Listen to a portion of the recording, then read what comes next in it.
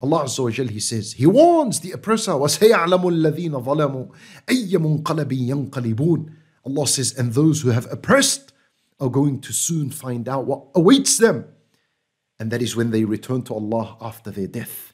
You know, imagine if I wronged someone. Let's say I oppressed someone. And then that oppressed person says to me, threatening me, just wait and see what I'm going to do to you next when I see you.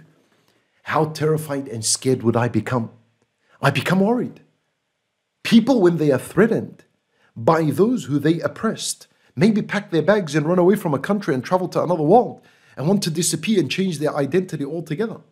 Now think, when Allah is threatening the oppressor, saying, وَسَيَعْلَمُ الَّذِينَ ظَلَمُوا أَيَّ مُنْقَلَبٍ يَنْقَلِبُونَ. You, O oppressor, will find out very soon what awaits you of Allah's anger and punishment and wrath.